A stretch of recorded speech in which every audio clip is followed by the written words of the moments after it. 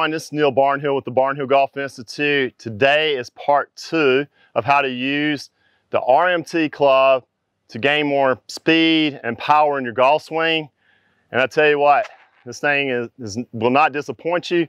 And today is going to be a lot of fun because we're going to work on the striking element of using the RMT Club. And I have a tire back here. I'm going to show you all kind of fun stuff that you can do with this. So let's get going.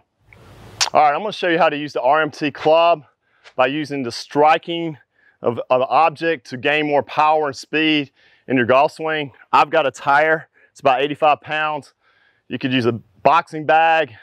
You could use seat covers, anything. You can actually hit the ground too. This thing's, I wouldn't say indestructible, but it seems like it to me. I've been hitting everything, the ground with it, pavement, and this it's meant to take a beating.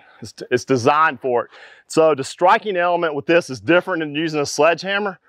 It's so different because I've used sledgehammers for years and I love that part of it, but this is different with the weighting in the head. All right, so the first one I like doing, I'm gonna turn my hat around here so I don't knock it off. All right, so I get in the golf stance, I'm gonna go back, turn, and I'm gonna boom, hit like that. And when I do this, I can feel my legs, the ground force driving into it and turning, and my hands are staying ahead. They're not flipping, so I got a descension, a downward angle of attack, which is important in the iron. So from the side here, down the line, boom, bam, bam, okay? And I can feel it. Now, here's what's cool about this. You wanna use the non-dominant side for gaining speed and strength also in this. So you'll want to do it left-handed. So you want to do it, I'm right-handed, so I'm going to do my other side. So I'm going to hit it here, boom, boom, boom. And that way, I'm telling you, the non-dominant side training is so important. Do not neglect that. You want to get both sides equally balanced out, and it's going to give you more strength and power and more club head speed.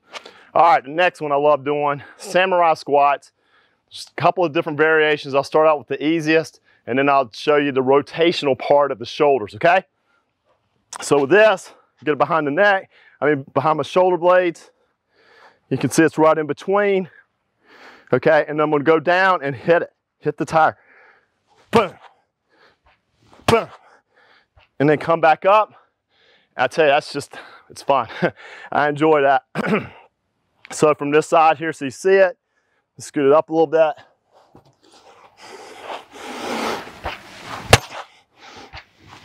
Okay, and that's the samurai squat. All right, now if you want to make a variation of that, then you can do the rotational part, which is this, where you can go like, swing it back, and then squat, swing it back the other way, squat, swing it back. Now you're working shoulders, flexibility, strengthening out the thoracic, squat, your hip flexors, also coordination, because you got more than one thing going on at once. And believe me, I made that look somewhat easy.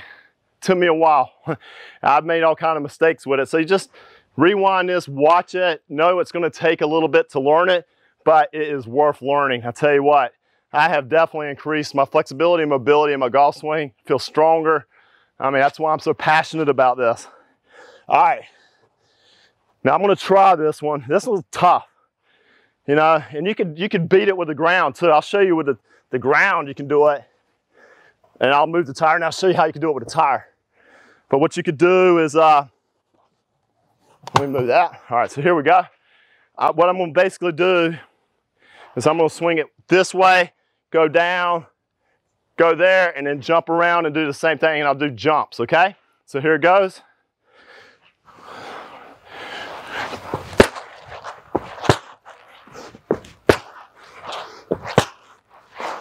Switch it. You can do all kind of variations, but again, that gets metabolic. You're using this part. You're having to think about, it's just the flow of your body working together. You can do that with a tire, strike the tire.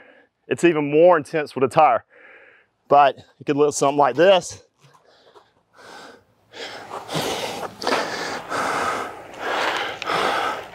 So you could go like this, boom, boom, and then switch around, bam.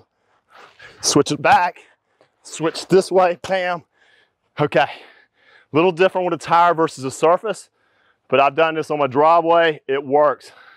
The striking element is different than the other accelerate to decelerate or windmills or under figure eights, but I tell you what, it's got its purpose. And your core, your hip flexors, shoulders, and just all your coordination. I mean, that's what we need in golf, is better coordination, our body working together in harmony. So those are some of the striking exercises you can do with the RMT, and they are a lot of fun. All right, as you can see, I have a lot of fun with the striking part using the RMT Club. It's just a lot of fun. Like I said, it's different than the sledgehammer, and it has its benefits for giving us more, balance in our golf swing, speed, control, power, all those great things. So I tell you what, if you like this video, please subscribe, like, share it with your friends, hit that notification button. And part 3 is going to be really fun, where I show you how I warm up every day with using this before I'll get into some of the movements. And I'm going to give you some other things you can put into your interval training that's great for rotational. I'm not going to tell you what it is. You're going to have to stay tuned for it, but it's going to be a lot of fun. So we have a Patreon link down below. Make sure to check that out to support BGI. And we really appreciate all our great subscribers and followers at the BGI YouTube channel. And we'll see you in part 3.